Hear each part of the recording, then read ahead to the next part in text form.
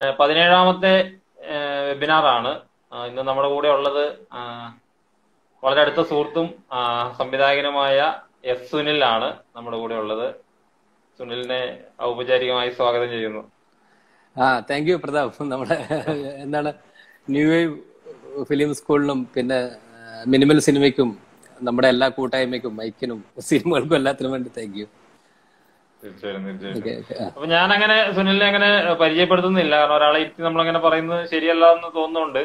നേരെ നമുക്ക് സുനിലിന്റെ വിശേഷങ്ങളിലേക്ക് കടക്കാം. നമുക്ക് വേണമെങ്കിൽ കുറച്ച് ഇൻഫോർമൽ ആയിട്ട് കണ്ടന്റിലേക്ക് പോവാം അല്ലേ? അങ്ങനെ പോവാൻ കുഴപ്പമില്ല. എനിക്ക് തോന്നുന്നത് വെച്ചാൽ നമുക്ക് ഒരു പ്രൊഫൈൽ എന്നുള്ള രീതിയിൽ നമ്മുടെ ഒരു തുടക്കം തൊട്ടൊക്കെയുള്ള വർക്കുകളും ഒക്കെ ഒന്ന് പരാമർശിച്ച് നമുക്ക് കൂടുതൽ സംഗതികളിലേക്ക്, അങ്ങനെയാണ് ഇപ്പൊ ഞാൻ വിചാരിക്കുന്നത്. കുഴപ്പമില്ലല്ലോ അല്ലേ? ഓക്കെ, അപ്പൊ ഞാൻ പറയേണ്ടി വരും. അതെ അതെ തീർച്ചയായിട്ടും. അതാണ് വലിയ പാട്. അല്ല, എനിക്കൊന്ന് ഇപ്പൊ പ്രതാപം ഇരിക്കുന്നതുകൊണ്ട് വളരെ എളുപ്പമായി. പിന്നെ ആരൊക്കെ കാണുന്നെന്ന് ഒക്കെ ആൾക്കാരുണ്ടെന്ന് തോന്നുന്നു. സ്വാഭാവികമായിട്ടും സിനിമ നമ്മുടെ ഈ എന്താണ് ഒരു മോഡേണിസത്തിന്റെ അല്ലെങ്കിൽ ആധുനികതയുടെ ശരിയായ അർത്ഥത്തില് ഉള്ള മീഡിയ ആണല്ലോ. മറ്റ് പെർഫോമൻസ് ഫോമുകളൊക്കെ അപേക്ഷിച്ചിട്ട് സയൻസും സാങ്കേതിക വിദ്യയും എന്നാൽ ആർട്ടും ചേരുന്നൊരു വളരെ ശക്തമായ ഒരു ഫോമാണ്. വളരെ സ്വാഭാവികമായിട്ട് നമ്മൾ തെയ്യത്തിന് പോകുമ്പം മറ്റേ ഫിലിം വെച്ച് പെട്ടി കൂടെ കാണുന്നു എന്നൊക്കെ പറയുന്നില്ല. അത് പറയേണ്ട കാര്യമില്ല. കാരണം ബർഗ്മാന്റെ ഒക്കെ മാജിക് ലാൻഡേൺ മുതല് മാസ്റ്റേഴ്സിന് എല്ലാവർക്കും അങ്ങനെ ഒരുപാട് എക്സ്പീരിയൻസ് ഉള്ളതുകൊണ്ട് അത് പറയണ്ട. സ്വാഭാവികമായിട്ട് സിനിമയോട് താല്പര്യമുള്ളവരൊക്കെ അങ്ങനെ ഉണ്ടാവും. പക്ഷെ എനിക്ക് തോന്നുന്നു ഞാൻ പ്രീ ഡിഗ്രിക്ക് പഠിക്കുമ്പം ആണ് സീരിയസ് ആയിട്ടുള്ള ഒരു പ്രധാനപ്പെട്ട കാര്യം പറയാനുള്ളത്. ഞാൻ 5ാം ക്ലാസ്സിൽ പഠിക്കുമ്പോഴേ ഞങ്ങളുടെ അവിടെ വയത്തൂർ, ചിലപ്പം പ്രധാനം അറിയായിരിക്കും, വയത്തൂർ അമ്പലം, അവിടെ ഉത്സവം ഉണ്ടാവുമായിരുന്നു. അപ്പൊ അവിടെ കലാമണ്ഡലത്തിന്റെ എന്തോ ബാലെ നാടകം കഴിഞ്ഞിട്ട് രാവിലെ അച്ഛനും ഞങ്ങൾ ഫാമിലി ആയിട്ട് തിരിച്ചു വന്നുകൊണ്ടിരിക്കുമ്പോൾ പടിയൂർ എന്ന് പറഞ്ഞ ഞങ്ങളുടെ ബസ് സ്റ്റോപ്പില് ഞങ്ങളുടെ മാഷന്മാരും കുട്ടികളും ഒക്കെ ആയിട്ട് ബസ് ഇങ്ങനെ വെയിറ്റ് ചെയ്യാം. ശ്രീകണ്ഠപുരം, ആ തിയേറ്ററിന്റെ പേര് ഞാൻ പറഞ്ഞായി, അവിടെ എലിപ്പത്തായം കാണാൻ വേണ്ടി കൊണ്ടുവന്നു. അപ്പൊ ഈ അച്ഛൻ നാടകക്കാരനെ ബാലെ കാണാൻ പോയി. അത് മാഷന്മാർ അറിഞ്ഞിട്ടില്ല. അപ്പൊ വരുമ്പം നേരെ വീട്ടിലേക്ക് പോവാതെ എന്ന് പറഞ്ഞാൽ ബസ് ഇറങ്ങിയ വെളുപ്പിനൊരു 6-7 മണിയൊക്കെ ആയിട്ടുണ്ടാവും. നേരെ കയറിയിട്ട് എലിപ്പത്തായാണ് ആദ്യം കണ്ടൊരു, അങ്ങനെ ആ അർത്ഥത്തിലുള്ള സീരിയസ് സിനിമ എന്ന് തോന്നുന്നു. പക്ഷെ അത് 5ാം ക്ലാസ്സിൽ പഠിക്കുമ്പോൾ അത് എന്ത് മനസ്സിലാവാനെന്നുള്ള ക്വസ്റ്റ്യൻ സ്വാഭാവികമായിട്ടും ഉണ്ടല്ലോ. അതിന്റെ ഞാനൊന്ന് ചോദിച്ചോട്ടെ, അതായത് എനിക്കും അങ്ങനത്തെ ഒരു അനുഭവം ഉണ്ട്. അതായത് സ്കൂളിൽ പഠിക്കുമ്പോൾ ഈ മുഖാമുഖം കാണിക്കാൻ വേണ്ടി കൊണ്ടുപോകുന്നുണ്ട്. 5ാം ക്ലാസ്സിലോ 6ാം ക്ലാസ്സിലോ സമാനമായ അവസ്ഥയാണ്. നമ്മൾ ഇത് ഭയങ്കര ശപിച്ചോണ്ടാണ് ഈ സിനിമ കാണുന്നത്. കാരണം നമുക്കൊന്നും മനസ്സിലാവുന്നില്ല, നമ്മൾ കാണുന്ന രീതിയിലുള്ള സിനിമയെ അല്ല. പക്ഷെ പിൽക്കാലത്ത് എനിക്ക് ആലോചിച്ച് നോക്കുമ്പോൾ ഏതൊക്കെയോ തരത്തിൽ എവിടെയോ അത് നമ്മളെ സ്വാധീനിച്ചിട്ടുള്ളതായിട്ട് തോന്നിയിട്ടുണ്ട്. കാരണം നമ്മൾ അന്ന് ഒട്ടും ഇഷ്ടപ്പെടാതെയാണ് ഇത് കാണുന്നതെങ്കിലും എന്തോ ഒരു ബ്രേക്ക് അത് കൊണ്ടുവരുന്നുണ്ടോ എന്നുള്ളതാണ് എന്റെ ഒരു ചോദ്യം. അല്ല, അതിനുള്ള ഇൻട്രസ്റ്റിംഗ് ആയ കാര്യം എന്താ പറയാ പ്രതാപ്, ഞാനിത് ഈ സ്കൂളിൽ നിന്ന് എലിപ്പത്തായം കാണാൻ പോകുന്നതിനേക്കാൾ ഇമ്പോർട്ടൻസ് കൊടുത്തത് അതിന് കാശ് കൊടുക്കാതെ മറ്റേ ബാലെ നാടകം കാണാൻ വേണ്ടായിരുന്നു. ഇത് യാദൃശ്യമായി പോയതാ. അപ്പൊ ഈ മറ്റേ കുഞ്ഞി തൈത്തങ്ങ് കടിക്കാൻ വരുന്ന പശുവിനെ ഇങ്ങനെ ഓടിക്കുന്നത്, ടോർച്ച് അടിയുന്നത്, പിന്നെ എലീനെ മുക്കാൻ പോകുന്നത്, പിന്നെ ആ പെൺകുട്ടി രണ്ടാമത്തെ അല്ലെ ജലജ അഭിനയിച്ച ക്യാരക്ടർ പൊട്ട് തൊട്ട് ചുവന്ന ബ്ലൗസ് ഒക്കെ ഇടുന്നത്, അങ്ങനെ കുറെ പിന്നെ ഇയാൾ ഈ വെള്ളം മുറിച്ച് കിടക്കാൻ വേണ്ടി ശ്രമിക്കുന്നത്, പിന്നെ കശുവണ്ടി വെറുക്കാൻ പോകുമ്പം ഇങ്ങനെ കുറെ ഇത് എനിക്ക് കണക്ട് ചെയ്യാൻ പറ്റുന്നുണ്ട്. ഇത്തരം കുറെ കാര്യങ്ങൾ എന്റെ ഓർമ്മയിലുണ്ടായിരുന്നു ആ കാലത്ത്. അതുകൊണ്ട് അത് ഈ ബാല എന്നൊരു തലേന്ന് ഉറങ്ങാതിരുന്ന് വന്നിട്ട് അത് കണ്ടാൽ പോലും എനിക്കിങ്ങനെ കുറച്ച് കണക്ട് ചെയ്യാൻ പറ്റാന്ന് അത്രയേ ഉള്ളൂ. അല്ലാണ്ട് അതിന്റെ അർത്ഥം പിന്നീടാണ് സീരിയസ് ആയ പടം കാണുന്നത്. പക്ഷെ ഒരു പ്രധാനപ്പെട്ട കാര്യം എന്ന് വെച്ചാൽ ഞാൻ സ്കൂൾ ഡ്രാമയിൽ ചേർന്നപ്പോഴേ അവിടെ അല്ല അതിനിടയ്ക്ക് പറയാനുള്ള ഒന്ന്, ഈ മട്ടന്നൂർ കോളേജിൽ പ്രീ ഡിഗ്രിക്ക് പഠിക്കുമ്പോഴാണ് ആരണ്യം കാണിച്ചത്. MT എഴുതിയിട്ട് കരിയർ, അത് തന്നെ ഭയങ്കര സ്ട്രൈക്ക് ചെയ്തു. അപ്പൊ പ്രീ ഡിഗ്രി അത്യാവശ്യം വായനയൊക്കെ തുടങ്ങിയിരുന്നു. പിന്നെ എന്താണ് അടുത്ത വർഷം വിദ്യാർത്ഥി സംഘടനകളൊക്കെ ഉണ്ടായിരുന്നു. അപ്പൊ ആ സമയത്ത് ആരണ്യക്ക് തന്നെ ഭയങ്കരമായിട്ട് സ്ട്രൈക്ക് ചെയ്തൊരു സിനിമയായിരുന്നു. പിന്നെ എന്റെ ഒരു ഓർമ്മ എന്താ വെച്ചാൽ പിന്നെ അങ്ങനെ സിനിമ താല്പര്യങ്ങളും ഫിലിം ഇൻസ്റ്റിറ്റ്യൂട്ടിൽ പഠിക്കുന്ന ആഗ്രഹമൊക്കെ ഉണ്ടെങ്കിൽ അതിന്റെ പുറകെ അത്ര വലിയ സീരിയസ് ആയി പോകാനുള്ള ഒരു അവസ്ഥ ഉണ്ടായിരുന്നില്ല. സ്കൂൾ ഡ്രൈവ് പഠിക്കുമ്പോൾ ഞങ്ങൾക്ക് ഫിലിം അപ്രീസിയേഷൻ കോഴ്സ്, അന്ന് ഫിലിമായിരുന്നു. ഫിലിമില് ഞങ്ങളുടെ ഒരു എക്സസൈസ് ഹോളില് മറ്റേ ഇത് വെച്ചിട്ട് അയലൻഡ് എന്ന് പറയുന്ന ഒരു ജപ്പാനീസ് ഫിലിം, ജപ്പാനാണ് ചൈനയെന്ന് ഓർമ്മയില്ല, ഞാനത് സെർച്ച് ചെയ്തിട്ടുമില്ല, വേണമെങ്കിൽ നോക്കാവുന്നുണ്ടല്ലോ. അത് സൈലന്റ് മൂവിയാണ്. അത് പക്ഷെ അത് എന്റെ ഏറ്റവും രസമുള്ള എക്സ്പീരിയൻസ്. കാര്യം ആ സിനിമ കോഴ്സിന്റെ ഭാഗമായിട്ട് കാണിക്കുന്നുണ്ട്. രാത്രി ഹോസ്റ്റലിൽ നിന്നിട്ട് ഞാൻ തന്നെ കറണ്ടിൽ കുത്തി നമ്മുടെ ഈ എന്താണ് ഈ റോൾ ഉണ്ടല്ലോ, ക്യാൻ റോൾ ചെയ്ത് സ്വന്തം ഇഷ്ടത്തിന് എനിക്ക് 6-7 പ്രാവശ്യം. കാരണം ഇത് ഏറ്റവും കരവുള്ള പരിപാടി എന്ന് വെച്ചാൽ സിനിമ ഒന്ന് തുടങ്ങിക്കഴിഞ്ഞാൽ അതിന്റെ ഉള്ളിലേക്ക് പോകും. പക്ഷെ അതിനേക്കാൾ കരവുള്ള പരിപാടി ഈ ഫിലിം ചുറ്റുക, ഇതറക്കാൻ, ലൈറ്റ് അടിക്കാൻ, ഒറ്റയ്ക്ക് സിനിമ കാണുക എന്നൊക്കെ പറയുമ്പോൾ ഉണ്ടാകുന്ന ഒരു രസമുണ്ട്. ഞാൻ ലേറ്റ് ആയിട്ടാണ് സ്കൂൾ ഡ്രാമ ചേർന്നത്, എന്നാൽ പോലും അതൊരു ഭയങ്കര ഇൻട്രസ്റ്റിംഗ് ആണ്. പിന്നെ ഇവിടെ നമ്മുടെ ചേതന ഫിലിം ഇൻസ്റ്റിറ്റ്യൂട്ട് ഉണ്ടല്ലോ, ബെന്നിച്ചന്റെ, അവര് അതുപോലെ നവജിത്രേ അവര് സിനിമ കാണിക്കായിരുന്നു. അപ്പൊ എനിക്ക് തോന്നുന്നു എന്റെ പ്രധാനപ്പെട്ട ഒരു സീരിയസ് ആയ സിനിമകളൊക്കെ ഞാൻ കണ്ട സ്കൂൾ ഡ്രാമ പഠിക്കുമ്പോൾ ഈ ചേതന, ബെന്നിച്ചന്റെ, അതുപോലെ ഷൺമുഖദാസ് മാഷ സൊസൈറ്റിന്റെ, അങ്ങനെയാണ് സിനിമ എന്ന് പറയുന്നത്. മുമ്പേ ആഗ്രഹം ഉണ്ടായിരുന്നത് സീരിയസ് ആയിട്ടൊരു സംഗതിയായി മാറുന്നതാണ് അതിനെ പറ്റി പറയാനുള്ളത്. എങ്ങനെ ഇപ്പൊ ആദ്യം പഠിക്കുന്നത് തിയേറ്റർ ആണല്ലോ, അപ്പൊ ഈ തിയേറ്റർ ചൂസ് ചെയ്യുന്നത് എങ്ങനെയാണ്? നമ്മുടെ കുട്ടിക്കാലത്ത് നിന്നൊക്കെ ഉള്ള ചില സംഗതികൾ എങ്ങനെയാണ് തിയേറ്ററിലേക്ക് എത്തിച്ചത്?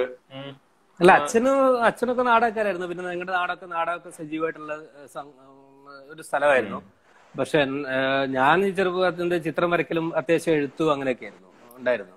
പക്ഷെ ഒരു ഡയറക്ഷൻ ആണ് എന്റെ ഒരു ഏരിയ എന്നൊക്കെ തിരിച്ചറിയുന്ന കുറെ ലേറ്റ് ആയിട്ടാണ്. അപ്പൊ ഞാൻ എംകോ ഒക്കെ കഴിഞ്ഞ് അതിനിടയ്ക്കെപ്പോഴാണ് തിരിച്ചറിയുന്നത്. പക്ഷെ അതെനിക്ക് സിനിമ നാടകം എന്നുള്ള വലിയ വ്യത്യാസമില്ല. കാരണം ഇത് രണ്ടും എന്റെ മീഡിയ ആണ്, അതിലുള്ള എക്സ്പ്രസ് ചെയ്യണം. അപ്പൊ നമ്മൾ ഒരു ആർട്ടിസ്റ്റ് നിലയ്ക്ക് എനിക്ക് എക്സ്പ്രസ് ചെയ്യുന്ന രണ്ട് മീഡിയ ഓക്കെ വിതിട്ട് അങ്ങനെയായിരുന്നു അത്. എങ്ങനെ ഇപ്പം നമ്മള് ഇപ്പം സുനില് കുറെ വർഷങ്ങളായിട്ട് സിനിമയെയും നാടകത്തെയും പാരലായിട്ട് കൊണ്ടുപോകുന്ന ഒരാളാണ്. ഒരുപാട് നാടക വർക്കുകൾ ചെയ്തിട്ടുണ്ട്, ഒപ്പം പാരലായിട്ട് സിനിമയും ചെയ്യുന്നുണ്ട്. എങ്ങനെയാണ് ഈ രണ്ട് മീഡിയം എങ്ങനെയാ അത് വർക്ക് ചെയ്യുന്നത്? നമ്മുടെ ഉള്ളിൽ എങ്ങനെയാ അത് വർക്ക് ചെയ്യുന്നത്? ഈ മീഡിയത്തെ നമ്മൾ ചൂസ് ചെയ്യുന്നത് എങ്ങനെ? ഒരു സംഗതി വരുമ്പോൾ നമുക്കത് സിനിമ ചെയ്യണം, അല്ലെങ്കിൽ വേറൊരു സംഗതി നാടകം ചെയ്യണം, ഇങ്ങനെയൊക്കെയുള്ള ആ മീഡിയത്തിന്റെ തെരഞ്ഞെടുപ്പ് എങ്ങനെയാ നമ്മുടെ ഉള്ളിൽ നടക്കുന്നതെന്ന് ഒന്ന് പറയാമോ? ഇതൊരു വളരെ പ്രധാനപ്പെട്ട ക്വസ്റ്റ്യൻ ആണ് എനിക്ക് തോന്നുന്നത് കേട്ടോ.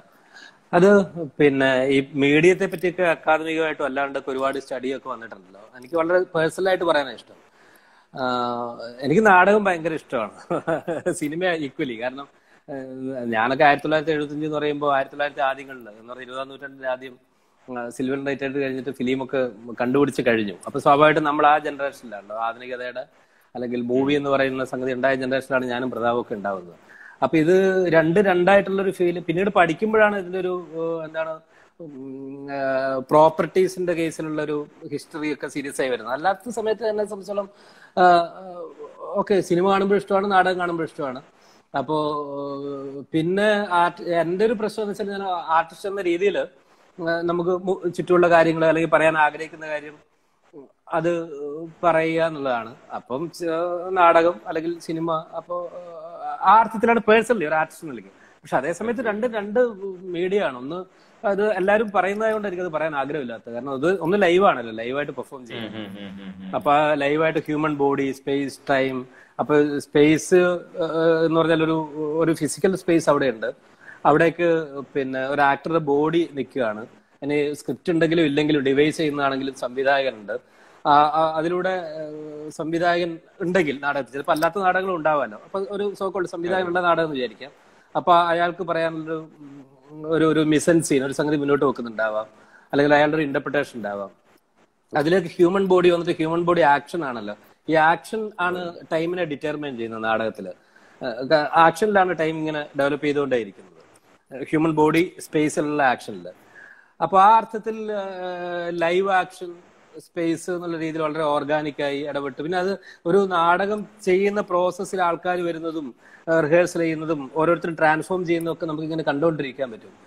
മുന്നിലാണ് ഇതെല്ലാം സംഭവിക്കുന്നത്. ഈവൻ ഡയറക്ടറും എല്ലാവരും ഒരു തിയേറ്റർ പ്രോസസ്സ് എന്ന് വെച്ചാൽ അതിന്റെ ഉള്ളിലുള്ള എല്ലാവരെയും ഈ പ്രോസസ്സിൽ മൊത്തം ട്രാൻസ്ഫോം ചെയ്തുകൊണ്ടിരിക്കും. പെർഫോമൻസ് നടക്കുമ്പോൾ ഓഡിയൻസിനെയും, അത് ഓർഗാനിക്കായ ഒരു പെർഫോമൻസ് ആണെങ്കിൽ മാത്രം, അല്ലെങ്കിൽ ഓഡിയൻസ് പാസീവായി പോകും. ഓർഗാനിക്കായ പെർഫോമൻസ് ആണെങ്കിൽ ഓഡിയൻസും ട്രാൻസ്ഫോം ചെയ്യും. പക്ഷെ സിനിമന്റെ പ്രോസസ്സ് അതല്ലല്ലോ. സിനിമ എന്താണ്, ഓക്കെ, ഇറ്റ്സ് സിനിമ. എനിക്ക് പറയാൻ ആഗ്രഹമുള്ള കാര്യം, cinema is always near to poetry ആണ്. അപ്പൊ കണ്ടന്റ്, ക്യാമറ, ഷൂട്ട് ചെയ്യുന്നു, എഡിറ്റ് ചെയ്യുന്നു, അത് കംപ്ലീറ്റ്ലി ഡിഫറെന്റ് പ്രോസസ്സാണ്. എന്നിട്ട് അവസാനം സിനിമ കാണുമ്പോൾ പോലും ചിലപ്പോൾ നാടകം നമുക്ക് ആ നടക്കുന്ന സമയത്ത് നമ്മൾ എക്സ്പീരിയൻസ് ചെയ്യും. സിനിമ എന്താണെന്ന് വെച്ചാൽ നമ്മൾ ഇപ്പോൾ പുതിയൊരു എക്സാമ്പിൾ പറഞ്ഞ പ്രധാന വളരെ എളുപ്പം മനസ്സിലാവും. 5.1 സിസ്റ്റത്തിലൊക്കെ നമ്മൾ സൗണ്ട് ചെയ്തു, അല്ലെങ്കിൽ ഷൂട്ട് ചെയ്തു, അല്ലെങ്കിൽ 4K റെസൊല്യൂഷൻ ആണ് നമ്മുടെ ഔട്ട് എന്നൊക്കെ വിചാരിക്കുക. നമ്മൾ പലപ്പോഴും ഇത് ഫിലിം സെസിൽ നമ്മുടെ സുഹൃത്തുക്കൾ കാണുന്നത് ഈ ഒരു ക്വാളിറ്റി ഇല്ല, നമ്മൾ വിചാരിച്ച ഒരു സംഗതി അല്ലാതെ, നമ്മൾ പണിയെടുത്തൊന്നും അല്ലാതെ കാണേണ്ട ഗതികേടിനെ അഡ്രസ് ചെയ്യാൻ ഒരു ഫിലിം മേക്കർ ബാധ്യസ്ഥനാണെന്നുള്ളൊരു പ്രശ്നം വരുന്നുണ്ട്. അല്ല, ഇതേ കോംപ്രമൈസ് തിയേറ്ററിലും ഇപ്പൊ സ്റ്റേജിനോ അല്ലെങ്കിൽ അവൈലബിലിറ്റിക്ക് അനുസരിച്ച് ഈ പ്രശ്നങ്ങളൊക്കെ ഉണ്ടാവും. സോ എനിക്കിന്റെ ഡിഫറൻസിനെ പറ്റി ഐ മീൻ ഞാൻ ഇതിന്റെ ഉള്ളിലുള്ളതുകൊണ്ട് എനിക്ക് അങ്ങനെ ഓക്കെ രണ്ടിനെ ഓക്കെ പറ്റി വലിയ മനസ്സിലായി വ്യത്യാസം മനസ്സിലായി. തോന്നുന്നില്ല എന്നുള്ളതാണ്. ഉം, ഉം, ഉം. രണ്ട് ഇപ്പോ എക്സ്പീരിയൻസ് നമ്മള് ആണ്. അതെ അതെ സ്കൂൾ പക്ഷെ ഓഫ് സിനിമയെ ഡ്രാമ കുറച്ച് സോറി ഏട്ടാ, സിനിമയെ കുറച്ചുകൂടെ പറഞ്ഞോ. കൂടുതൽ ഫിസിക്കൽ അധ്വാനവും എൻഗേജ്മെന്റും നമ്മുടെ കട്ടപ്പണിയും വേണ്ട കട്ടപ്പണിയും നമ്മുടെ ബാക്കി പറഞ്ഞാലേ വേണ്ടത് തോന്നാറുണ്ട്. ഇനി കംഫർട്ടബിൾ ലെവലിൽ വർക്ക് ചെയ്യുന്ന സിനിമ ആണെങ്കിൽ കുഴപ്പമില്ലല്ലോ. ഓക്കെ ഫണ്ടൊക്കെ ഓക്കെ ഉണ്ടെങ്കിൽ ഓക്കെ. നമുക്ക് കുറച്ചുകൂടെ ഈസിയാണ്. അതെ പക്ഷെ അതെ അല്ലെങ്കിൽ അതെ ടെൻഷൻ അതെ. കൂടുതലാണ്. Okay okay okay. അതിന്റെ ഒരു അപ്പം ചെറിയൊരു സോറി സോറി വീണ്ടും ഇന്റർപ്റ്റ് ചെയ്തു. ഒരു ചെറിയ പറഞ്ഞോ പറഞ്ഞോ പറഞ്ഞോ പറഞ്ഞോ. അല്ല ഞാൻ ആദ്യമൊക്കെ നാടകം ചെയ്യുമ്പോൾ ഇതേ ടഫ്നെസ് ഉണ്ടായിരുന്നു. പക്ഷെ പിന്നീട് അത്യാവശ്യം ചില നാടകങ്ങളൊക്കെ അംഗീകരിക്കപ്പെട്ടപ്പോ ആൾക്കാർ വിളിക്കുമ്പോൾ ഓക്കെ എനിക്ക് എന്താണ് ഇപ്പൊ ജോലി കിട്ടിയതിന് ശേഷം റെമ്യൂണറേഷൻ പറയാറില്ല, അല്ലെങ്കിൽ ഇത്ര റെമ്യൂണറേഷൻ വേണം ഇന്നത് വേണം എന്നൊക്കെ പറയാനുള്ള സ്പേസ് ഉണ്ടായിട്ടില്ലത്. പക്ഷെ സിനിമയിൽ അങ്ങനെ ഇതുവരെ എനിക്കൊരു സ്പേസ് കിട്ടിയിട്ടില്ല. എന്ന് പറഞ്ഞാൽ നമ്മുടെ ഇഷ്ടത്തിന് കംഫർട്ടബിൾ ആയി വർക്ക് ചെയ്യാനുള്ള സ്പേസ് ഇതുവരെ കിട്ടിയിട്ടില്ല. അതാണ് എനിക്കറിയാവുന്ന ആകെയുള്ള ഒരു ഡിഫറൻസ്, പ്രധാന വ്യത്യാസം അല്ലേ? പ്രധാന വ്യത്യാസം. സോറി. അപ്പോ ഈ സ്കൂൾ ഓഫ് ഡ്രാമയിൽ നിന്ന് നേരെ SRFT-യിലേക്കാണ് പോകുന്നത് അല്ലേ? അല്ല, ഞാൻ സ്കൂൾ ഡ്രാമ ഗ്യാപ്പ് ഉണ്ടോ? കഴിഞ്ഞിട്ട് 2005 സ്കൂൾ ഡ്രാമ കഴിഞ്ഞു. ഞാൻ ലേറ്റ് ആയിട്ട് സ്കൂൾ ഡ്രാമ ചേർന്നെന്ന് പറഞ്ഞല്ലോ. സ്കൂൾ ഡ്രാമ കഴിഞ്ഞിട്ട് പിന്നെ പയ്യന്നൂര് ഭാഗങ്ങളിൽ നാടകം ചെയ്തിരുന്നു. വളരെ പ്രധാനപ്പെട്ട കുറച്ച് നാടകം ചെയ്തു. എന്റെ ഗവേഷണവും നടക്കുന്നുണ്ടായിരുന്നു. അപ്പൊ 2007 കളിയൊരുക്കം ചെയ്യുന്നത്. അതിനു മുമ്പ് ബോവിക്കാൻ എന്ന് പറഞ്ഞിട്ടൊരു ഷോർട്ട് ഫിലിം ചെയ്തു. കളിയൊരുക്കം ചെയ്തു. കളിയൊരുക്കം ഭയങ്കര രസമുള്ള എക്സ്പീരിയൻസ് ആയിരുന്നു. പക്ഷെ അതിനു മുമ്പ് സിനിമ പിന്നെ സിനിമയെ പറ്റി ധാരണയൊക്കെ ഉണ്ട്. ഞാൻ പറയാം, ഇപ്പൊ ബോവിക്കാനൊക്കെ ചെയ്യുമ്പോൾ കണ്ട സിനിമകളുടെ ഒക്കെ ഹാങ് ഓവറും ചില ഷോർട്സുകളെ പറ്റിയൊക്കെ ആലോചിക്കുന്നുണ്ട്. പക്ഷെ ഒരു ഫിലിം എന്താണ് ഷൂട്ട് കാണുകയോ അല്ലെങ്കിൽ ആരുടെയെങ്കിലും അസിസ്റ്റന്റായി വർക്ക് ചെയ്യുകയോ ഒന്നും അറിയാത്തതുകൊണ്ട് കളിയൊരുക്കത്തിന്റെ ക്യാമറാമാൻ ഫിലിം ഇൻസ്റ്റിറ്റ്യൂട്ട് പഠിച്ച കക്ഷിയായിരുന്നു പ്രതാപൻ. പ്രതാപനെ അറിയാം, എന്റെ വളരെ അടുത്ത സുഹൃത്താണ്. അപ്പൊ ഞങ്ങൾ ഡിസ്കസ് ചെയ്യുമ്പോൾ ഞങ്ങൾക്ക് അസോസിയേറ്റ് ഉണ്ടെങ്കിൽ അസോസിയേറ്റഡ് എന്താ പറയണമെന്ന് എനിക്ക് അറിഞ്ഞൂടായിരുന്നു. അപ്പൊ ഞാൻ പ്രതാപനോടെ കമ്മ്യൂണിക്കേറ്റ് ചെയ്യും, അല്ലെങ്കിൽ പിന്നെ കുട്ടികളോടും ആക്ട് ചെയ്യുന്ന സ്റ്റുഡന്റ് കുട്ടികളോടും. അപ്പൊ നമ്മൾ തീരുമാനിച്ച ഇത് ലൈവായി നിൽക്കാൻ വേണ്ടി കുട്ടികളെ നമ്മൾ ഫോളോ ചെയ്യുന്ന ഒരു രീതി.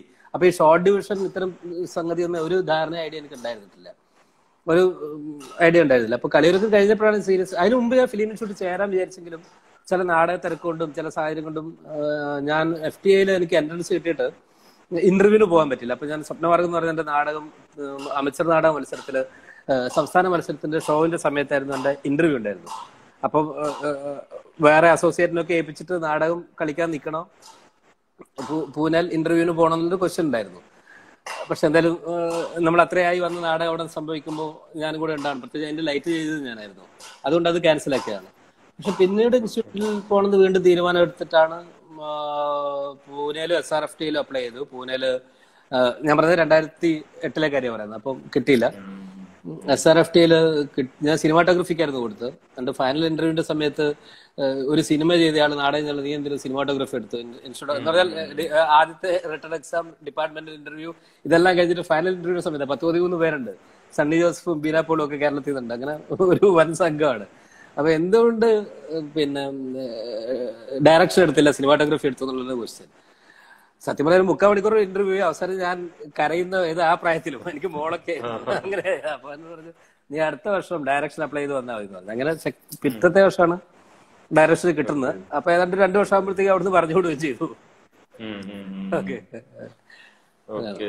അപ്പോ ഈ കളിയൊരുക്കത്തിലേക്ക് ഞാൻ വിചാരിച്ചത് ഇൻസ്റ്റിറ്റ്യൂട്ടിന് ശേഷം വന്ന സിനിമയാണ്. ഞാനിപ്പോ കഴിഞ്ഞ ദിവസം വീണ്ടും കളിയൊരുക്കം കണ്ടു. അപ്പം എനിക്ക് തോന്നുന്നു ഞാനത് ആദ്യം IFFK-യില് ആ സിനിമ കാണുന്നുണ്ട്. അന്ന് നമ്മളൊരു വിദ്യാർത്ഥിയായിട്ടിരിക്കുന്ന സമയമാണ്, അതായത് എന്റെ ഒരു PG ഒക്കെ കഴിഞ്ഞിട്ടുള്ള ഒരു സമയമാണ് ശരിക്കും. കളിയൊരുക്കം ഈ 2007 വരുന്നത്. അപ്പൊ കളിയൊരുക്കം എനിക്ക് തോന്നുന്നു ഇപ്പൊ അന്ന് നമ്മളെ അത് ഒരുപാട് ഇൻസ്പയർ ചെയ്തിട്ടുണ്ട്. കാരണം നമ്മൾ കാണുന്ന രീതിയിലുള്ള ഒരു സിനിമയല്ല, വളരെ ഓർഗാനിക് ആണ്. പ്രത്യേകിച്ചും ഈ കുട്ടികളുടെ സിനിമയൊക്കെ നമ്മൾ കണ്ടിട്ടുള്ളത് മുതിർന്നവർ ചെയ്യുന്ന കുട്ടികളുടെ സിനിമ വേറെ തന്നെയാണല്ലോ. കാരണം അത് പലപ്പോഴും മുതിർന്നവർ അവരുടെ ഒരു സെൽഫിനെ ഇങ്ങനെ അപ്ലൈ ചെയ്തിട്ടുള്ള പ്രൊജക്ടുകളാണ്. പക്ഷെ കളിയൊരുക്കം കാണുമ്പോൾ നമുക്ക് കുട്ടികൾ വളരെ ഓർഗാനിക് ആയിട്ട് പെർഫോം ചെയ്യുന്നു. പിന്നെ ഈ നാട്ടുഭാഷയുടെ പ്രയോഗം, എനിക്ക് തോന്നുന്നു മലയാള സിനിമയിലേക്കൊക്കെ ഈ ഡയലക്ടിക്സ് കടന്നു വരാൻ തുടങ്ങിയിട്ട്, അല്ലെങ്കിൽ ഈ നമ്മള് പ്രാദേശിക ഭാഷകൾ കടന്നു വരാൻ തുടങ്ങുന്നത് എനിക്ക് തോന്നുന്നു അതിനൊക്കെ ശേഷമാണ്. അപ്പൊ ആ രീതിയിൽ നാട്ടുഭാഷയുടെ ഒരു പ്രയോഗം, പിന്നെ പൊതുവെ നമ്മൾ ഈ പോസ്റ്റ് മോഡേണിസത്തിന്റെ സവിശേഷതകളായിട്ട് പറയുന്ന കുറെ എലമെന്റുകൾ എനിക്ക് ഇപ്പൊ കാണുമ്പോൾ അതിനകത്ത് കാണാൻ പറ്റുന്നുണ്ട്. അതായത് ഇപ്പൊ വലിയ ചില സംഗതികളൊക്കെ പറയുന്നതിന് പകരം വളരെ നിസ്സാരമെന്ന് തോന്നുന്ന ചില സംഗതികൾ വെച്ചിട്ട് ചിലപ്പോൾ പ്രധാനപ്പെട്ട കാര്യങ്ങൾ പറയുക. പ്രത്യേകിച്ച് കളിയൊരുക്കത്തിൽ അങ്ങനെ ഒരു വലിയ കണ്ടന്റ് ഒന്നും ഇല്ലല്ലോ. വളരെ നിസ്സാരമായ കുട്ടികളുടെ ഇതായ ചില സംഗതികൾ മാത്രമേ അതിനകത്തുള്ളൂ. പക്ഷെ അതിലൂടെ വലിയ പ്രപഞ്ച തത്വങ്ങളൊക്കെ നമുക്ക് കാണികൾക്ക് അനുഭവപ്പെടുന്ന രീതിയിലുള്ള ഒരു അനുഭവം കളിയൊരുക്കത്തിനുണ്ട്.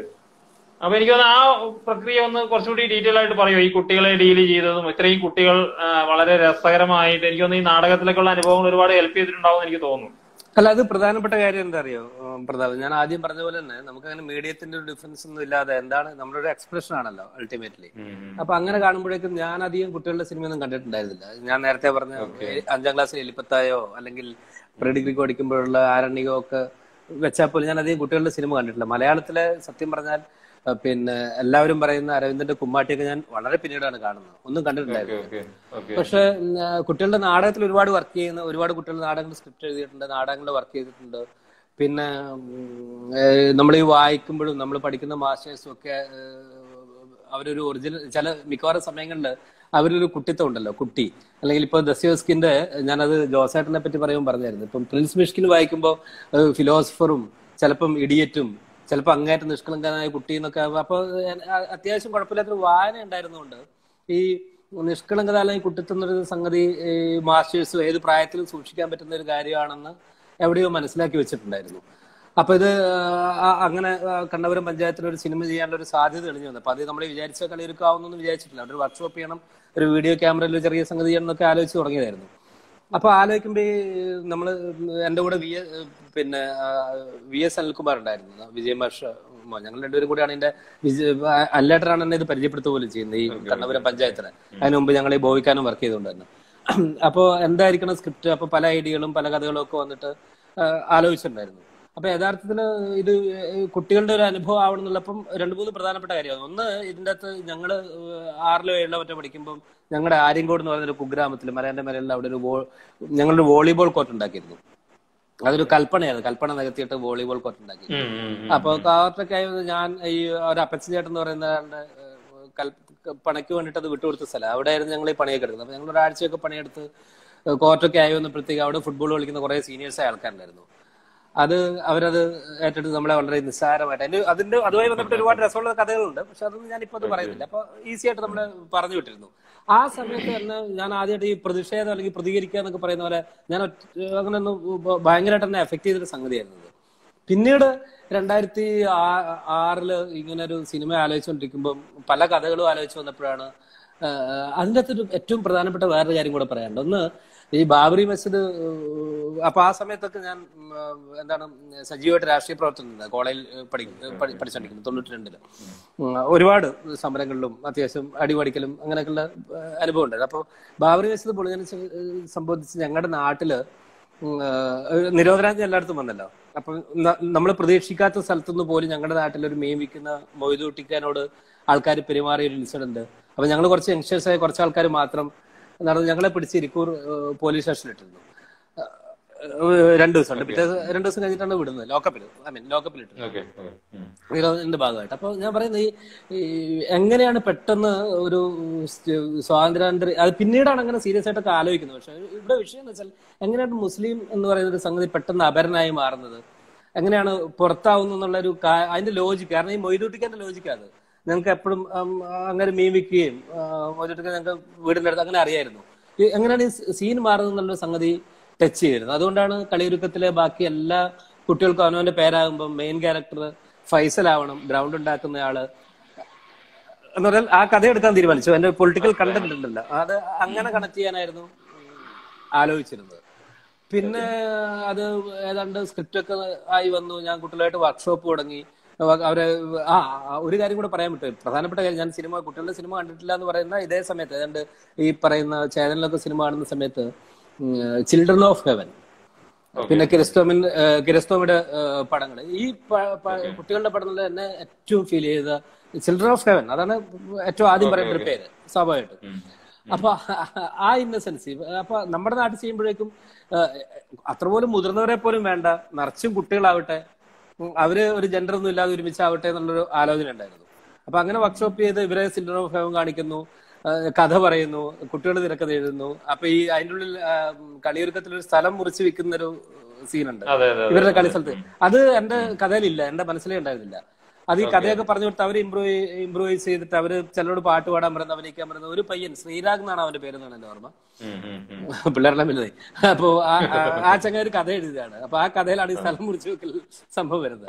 അതുകൊണ്ടാണ് തിരക്കഥയിൽ അവന്റെ പേര് കൂടെ ഉള്ളത്. അപ്പൊ അങ്ങനെ അവരുടെ കോൺട്രിബ്യൂഷൻ ഒരുപാടുണ്ടായിരുന്നു. അപ്പൊ എന്നിട്ട് ഞങ്ങൾ ഈ ഡിജിറ്റലി ചെയ്യാന്നൊക്കെ വിചാരിച്ച സംഗതി ക്യാമറ, ഞാൻ ആദ്യം അപ്പോ FTI പഠിച്ചുകൊണ്ടിരിക്കുകയായിരുന്നു, മനോജ് എഡിറ്റർ.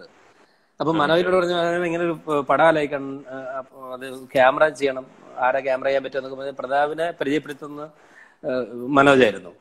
അപ്പൊ അങ്ങനെയാണ് പ്രതാപ് ഞങ്ങൾ. അപ്പോ നമ്മുടെ മുല്ലേഴ് മാഷുടെ മോൻ പ്രദീപ്, എന്റെ സുഹൃത്താണ്. പ്രദീപാണ് പറയുന്നത് ഈ കുട്ടികളുടെ പടത്തിന് സബ്സിഡി കൂടുതലുണ്ട്, എന്തുകൊണ്ട് ഫിലിമിൽ ആലോചിച്ചുകൂടാ. അങ്ങനെ സംഭവിച്ചത്. അപ്പൊ 16mm ഫിലിം അങ്ങനെ സ്വാഭാവികമായിട്ടും ആ രീതിയിൽ അതിങ്ങനെ ഇവോൾവ് ചെയ്ത് വന്നു എന്നുള്ളതാണ്. എനിക്ക് തോന്നുന്നു അതിന്റെ ഒരു തുടർച്ച തന്നെയാണ് ഈ കവിത പോലീസ് എന്ന് പറഞ്ഞ സിനിമയും അല്ലേ? കവിത പോലീസ് ചെയ്യുമ്പോൾ പക്ഷെ കുറച്ചുകൂടെ ഞാൻ എന്താണ് കളിയുരുക്കം ചെയ്യുമ്പം ഈ എന്റെ അസോസിയേറ്റിൽ ഒരാള് ജോസേട്ടൻ ഇപ്പൊ ഈ എന്താണ് ഇടം എന്ന് പറഞ്ഞ സിനിമ ചെയ്തു. മുപ്പര് film institute പഠിക്കുകയായിരുന്നു, screen play writing.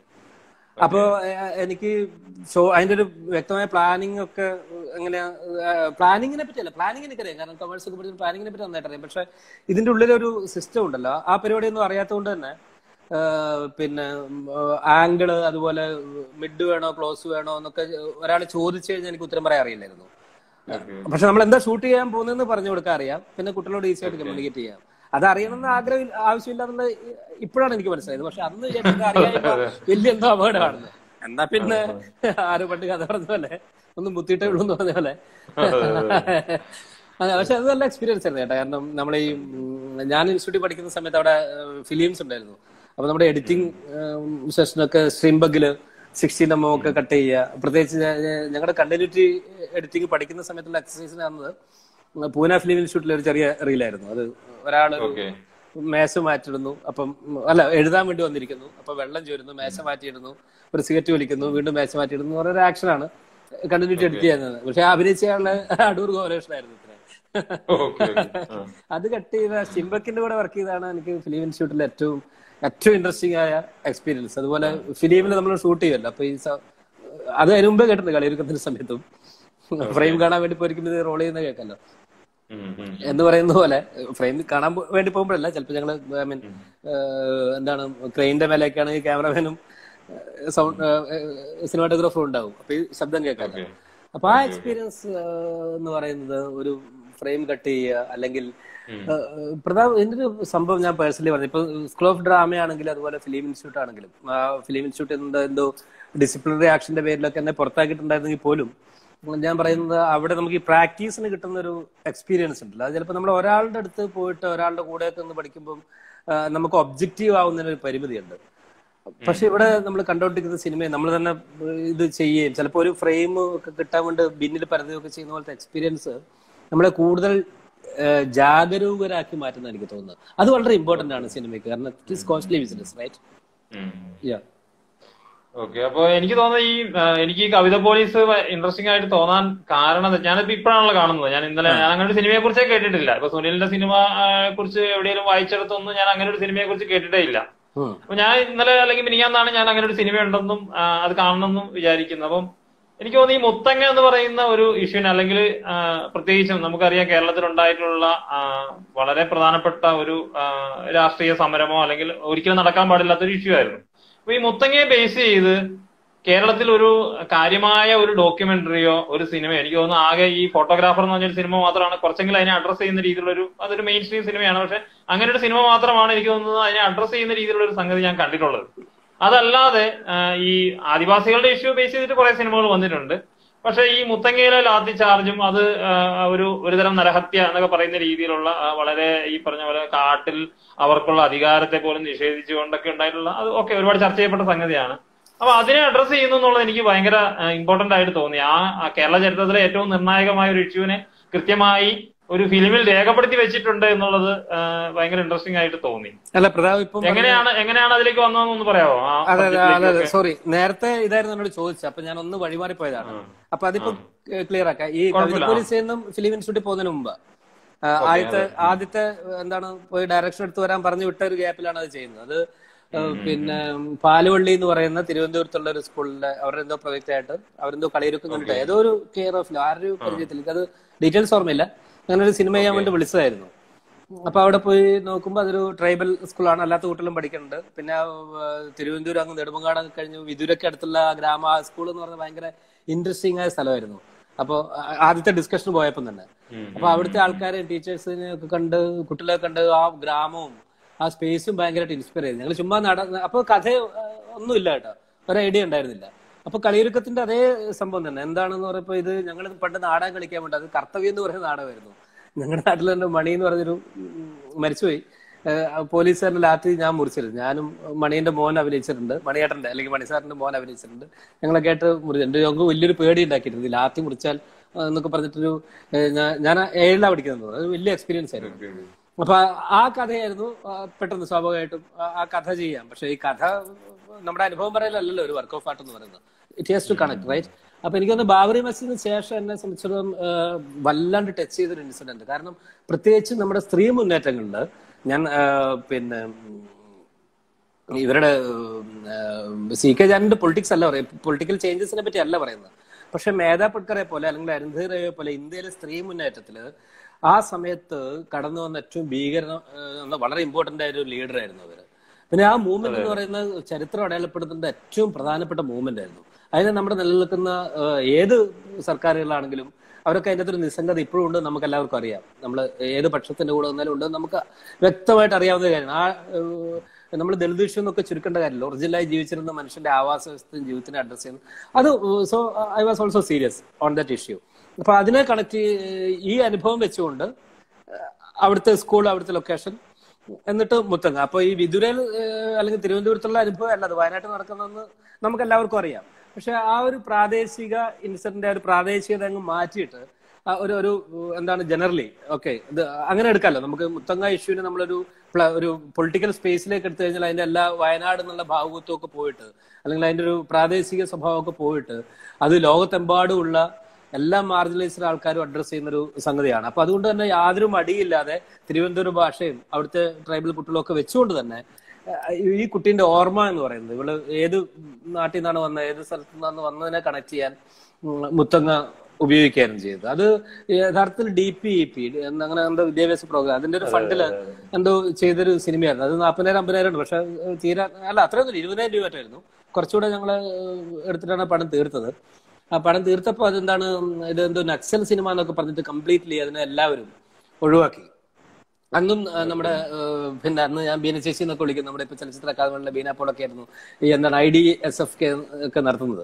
അപ്പോ കളിയൊരുക്കത്തിന് ഒക്കെ കഴിയും അക്കാദമി തന്നെ അത്യാവശ്യം സപ്പോർട്ട് ചെയ്യുകയൊക്കെ ചെയ്തപ്പോൾ ഈ പടം സബ്മിറ്റ് ചെയ്തെങ്കിലും പോലും അത് കംപ്ലീറ്റ്ലി റിജക്ട് ചെയ്തു, എടുത്തിട്ടേ ഇല്ല. പക്ഷെ അതിന്റെ നല്ല സ്ക്രീനിങ് ഉണ്ടാവുന്നത് ഒരേ ഒരു സ്ക്രീനിങ് അതുണ്ടാവുന്നത് തൃശ്ശൂര് വിബ്ജിയോറിലായിരുന്നു. അപ്പോ അന്ന് കണ്ട കുറച്ച് ആൾക്കാരൊക്കെ ആ വർഷത്തെ മികച്ച പൊളിറ്റിക്കൽ സിനിമ എന്നൊക്കെ പറഞ്ഞ രീതിയിൽ എന്താ പറയാ പൊക്കൻ ബാബുവേട്ടൻ എന്നൊക്കെ വിളിക്കുന്ന ബാബുവേട്ടൻ, അങ്ങനെ കുറെ ആൾക്കാർ, ബാബുരായേട്ടൻ, ഞാൻ ആ പേര് പറഞ്ഞത് കുഴപ്പമില്ല, നമ്മള് മൂപ്പരായോട് കുഴപ്പമില്ല, മനസ്സിലാവും. പിന്നെ എന്താണ് നമ്മുടെ അങ്ങനെ കുറെ ആൾക്കാർ അവരൊക്കെ കണ്ടിട്ട് പൊളിറ്റിക്കൽ അഡ്രസ് ചെയ്തു. പക്ഷെ അത് എവിടെ അധികം ഒന്നും കാണിക്കാനോ ഡിസ്കസ് ചെയ്യാനോ ഒന്നും. അത് ഏറ്റവും കൂടുതൽ കണ്ട എന്റെ മോളാണ് തോന്നുന്നു. അവർക്ക് ഒരു വയസ്സൊക്കെ ഉള്ള സമയത്ത് ഭക്ഷണം കഴിക്കാൻ വേണ്ടേ അവർക്ക് കളിയൊരുക്കം കാണുന്നതിനേക്കാളും ഇഷ്ടം ഭക്ഷണം കൊടുക്കും ഇത് കാണാനായിരുന്നു. അവിടാണ് കൂടുതൽ കണ്ടിട്ടുള്ളതെന്നാണ് അതിനെപ്പറ്റി പറയാനുള്ളത്. ഒരു ചോദ്യം കൂടി, നമ്മൾ കുറച്ച് കവർ ചെയ്ത് എന്നാൽ പോലും ഈ സ്കൂൾ ഓഫ് ഡ്രാമ പോലെ അല്ലെങ്കിൽ SRFT പോലെ ഉള്ള വലിയ ഇൻസ്റ്റിറ്റ്യൂട്ടുകൾ എങ്ങനെയാണ് സുനിലിനെ രൂപപ്പെടുത്തിയത്? പോസിറ്റീവായിട്ടായാലും നെഗറ്റീവായിട്ടായാലും എന്താണ് അതിന്റെ ഒരു ഇമ്പാക്ട് എന്നൊന്ന് പറയാമോ? പ്രധാനം ഞാൻ പറഞ്ഞില്ല, ഞാൻ എന്താണ് നമ്മള് പ്രീ ഡിഗ്രി ഒക്കെ പഠിക്കുമ്പോഴേക്ക് തന്നെ സജീവമായിട്ട് രാഷ്ട്രീയത്തിൽ ഉണ്ടാവുകയും ഡിഗ്രി അതിനുശേഷം PG MCOM ചെയ്യുമ്പോഴാണെങ്കിലും പിന്നീട് ഞാൻ എന്താണ് ജനകീയാസൂത്രണത്തിന്റെ വർക്ക് ചെയ്യുന്നുണ്ട്. അതിന്റെ ഭാഗമായിട്ട് തന്നെ എനിക്ക് ആസാമിൽ ഞാൻ 2 വർഷം ഉണ്ടായിരുന്നു, 2000 വരെ, 98 മുതൽ 2000 വരെ. അതിനു മുമ്പ് 95 കഴിഞ്ഞിട്ട് ആന്ധ്രാപ്രദേശിൽ ഉണ്ടായിരുന്നു എന്നൊക്കെ പറഞ്ഞിട്ട്. അപ്പൊ ആ സമയത്തൊക്കെ വായനയും അത്യാവശ്യം പഠിക്കലും ഒരു സൊസൈറ്റി ഇത് ഇവല്യൂഷൻ, പിന്നെ അന്നത്തെ പരിമിതമായ തലച്ചോറിന്റെ കപ്പാസിറ്റി വെച്ചുകൊണ്ട് തന്നെ മാർക്സിനെ ലെനിന്റെ ആത്മകഥയൊക്കെ ആ സമയങ്ങളിലൊക്കെയാണ് വായിച്ചു തീർക്കുന്നത്. ആത്മകഥയല്ല, ലെനിനെ കുറിച്ചുള്ള ബയോഗ്രഫി. അങ്ങനെ ഒന്ന് നല്ല വായനയുടെ. So I was political and objective എല്ലാ സമയത്തും. അതുകൊണ്ട് തന്നെ ഇൻസ്റ്റിറ്റ്യൂഷൻ എന്നൊക്കെ പറയുന്നത് എല്ലാ കാലത്തും ഭരണകൂടത്തിന്റെ ഒരു സംഗതി ആയിരിക്കുന്നു. ഇൻസ്റ്റിറ്റ്യൂഷൻ എല്ലാ കാലത്തും ഇൻസ്റ്റിറ്റ്യൂഷന്റെ സ്വഭാവം ഉണ്ടെന്നും ഒക്കെ അറിയാം. പക്ഷെ അക്കാഡമിക് ഇൻസ്റ്റിറ്റ്യൂഷന്റെ ഒരു സംഗതി എന്ന് വെച്ചാൽ ലോകത്തെ എല്ലാ മൂവ്മെന്റിനെയും മാറ്റങ്ങളെയും അതിനൊക്കെ ട്രിഗർ ആയിട്ടുള്ള അക്കാഡമിക്സ് തന്നെയാണ്. ഈ സ്ഥാപനം ഭരണകൂടത്തിന്റെ താല്പര്യങ്ങൾ സ്ഥാപനത്തിനുണ്ടെങ്കിൽ പോലും അക്കാഡമിക്സിൽ എന്ത് സംഭവിക്കുന്നത് വെച്ചാൽ ചില ടീച്ചേഴ്സ് ഉണ്ടാവും, ചില സ്റ്റുഡൻസ് ഉണ്ടാവും വായിക്കുകയൊക്കെ ചെയ്യുന്നത്. അവർക്ക് ഈ ടീച്ചേഴ്സ് എന്നൊക്കെ പറയുന്നത് നമുക്ക് വേണമെങ്കിൽ എളുപ്പത്തിൽ പറഞ്ഞ ശമ്പളമൊക്കെ മേടിക്കുന്ന എന്നൊക്കെ പറഞ്ഞ് നമുക്ക് ഇതിനുള്ളിലേക്ക് തളച്ചിടാൻ പറ്റുമെങ്കിൽ പോലും if you are A serious teacher or N academician, നിങ്ങൾക്ക് വർക്ക് ചെയ്യാനും ആലോചിക്കാനുള്ള സ്പേസ് ഇപ്പോഴും ഇന്ത്യയിൽ ഇനിയിപ്പം പുതിയ വിദ്യാഭ്യാസ പോളിസി വരുമ്പോൾ മാറാൻ വേണ്ടി പോവാണ്. പൂനെ ഫിലിം ഇൻസ്റ്റിറ്റ്യൂട്ടിന്റെ ഒക്കെ പുതിയ കഥ അറിയാം. SRFTയിൽ ഞങ്ങൾ രാത്രിയിൽ ഇരുന്ന് ബോട്ടൊക്കെ ചെയ്തുകൊണ്ടിരിക്കുന്ന കുളം ഞാൻ 3 വർഷം മുമ്പ് പോയപ്പോൾ അത് പ്രൈവറ്റ് കമ്പനിക്ക് മീൻ വളർത്താൻ വേണ്ടി കൊടുത്തിരിക്കുന്നതാണ് കേൾക്കുന്നത്. ഞങ്ങൾ ഷൂട്ട് ചെയ്തുകൊണ്ടിരുന്ന ലേക്ക് SRFT ഏറ്റവും പ്രധാനപ്പെട്ട സംഗതിയായിരുന്നത്. ആ മാറ്റങ്ങളൊക്കെ നടക്കുന്നുണ്ട്. എങ്കിൽ പോലും ഈവൻ ഞാൻ പറയുന്ന ഒടുവിൽ പൗരത്വ ഭേദഗതി ബില്ല് വന്നപ്പോൾ JNUവിലെ സമരം, ഈ അക്കാദമിക് സമൂഹം, സീരിയസ് ആയ അക്കാദമിക് സമൂഹം എപ്പോഴും പൊളിറ്റിക്കലും വളരെ സീരിയസുമാണ്. അപ്പൊ എനിക്ക് സ്ഥാപനങ്ങളും അതിനെ നിയന്ത്രിക്കുന്ന ബ്യൂറോക്രസിയും അതിന്റെ ഗവൺമെന്റ് ഫണ്ടും ഗവൺമെന്റ് താല്പര്യമൊന്നും എന്റെ കൺസേൺ ആയിരുന്നിട്ടേ ഇല്ല. അതിന് എന്താണ് പൊളിറ്റിക്കലായിട്ട് ഒബ്ജക്റ്റീവായിട്ടും കാണുക, നമ്മൾ നമ്മുടെ കാര്യം ചെയ്യുക. കാരണം എനിക്ക് ശമ്പളം കിട്ടാൻ തുടങ്ങിയപ്പോൾ ഞാൻ ലോൺ എടുത്ത് സിനിമ പ്രൊഡ്യൂസ് ചെയ്ത ഒരു പ്രൊഡ്യൂസർ ആയ ഒരു മനുഷ്യനായതുകൊണ്ടാണ് എനിക്ക് അതിനെപ്പറ്റി വലിയ ടെൻഷൻ ഇല്ല. I am happy with it. കാരണം എൻ്റെ ക്രിയേറ്റീവ് ലൈഫിൽ എനിക്ക് സമാനമായിട്ട് ജീവിക്കാനും ലോൺ എടുക്കാനും ഒക്കെ ഉള്ളൊരു ഇൻകം, അതിൻ്റെ അകത്ത് അക്കാഡമിക് വ്യവഹാരം ഉണ്ടല്ലോ, അല്ലെങ്കിൽ സ്റ്റുഡൻസ് അതിൻ്റെ ഉള്ളിൽ നമ്മൾ ചെയ്യുന്ന ഡിസ്കോഴ്സ്, ആ കാര്യത്തിനെ മാത്രമേ അഡ്രസ് ചെയ്യുന്നുള്ളൂ. അതിന് ചുറ്റും പറ്റിയുള്ള ഉപജാപക സംഘവും അതിന്റെ കളി, അതിന്റെ ബഹളം, അല്ലെങ്കിൽ അവിടെ കിട്ടേണ്ട പ്രൊമോഷൻ, അത്തരം കാര്യങ്ങളൊന്നും. പ്രൊമോഷൻ ഉറപ്പായിട്ടും ഞങ്ങൾ ടീച്ചേഴ്സിനൊക്കെ പ്രൊമോഷനുള്ള ശമ്പളമൊക്കെ മാറും. അതിന് വേണ്ടിയിട്ട് എല്ലാ പണി ഞാൻ ചെയ്യും. അത് എന്ന് പറഞ്ഞാൽ അക്കാഡമിക് പരിപാടികൾ. ആ അർത്ഥത്തിലാണ് ഞാൻ ഈ സ്ഥാപനങ്ങളെ നോക്കിക്കാണുന്നത്. അത് നമ്മളങ്ങനെ വിനിയോഗിക്കണം എന്ന് മാത്രമാണ്. പക്ഷെ നമ്മൾ പേഴ്സണൽ മോട്ടീവിന് വേണ്ടിയിട്ട് തൽക്കാലം രക്ഷപ്പെടാൻ വേണ്ടിയിട്ട്, അല്ലെങ്കിൽ നമ്മൾ സബ്ജക്റ്റീവ് ആണെങ്കിൽ, പേഴ്സണൽ ആണെങ്കിൽ അത് അക്കാഡമിക് സ്ഥാപനങ്ങളിൽ ഒരു സ്ഥാപനങ്ങളിലും പോകണമെന്നില്ല, എവിടെയാണെങ്കിലും അതിൻ്റെ ഉള്ളൊരു ഡീക്കേയിങ് ജീർണത ഉണ്ടാവും.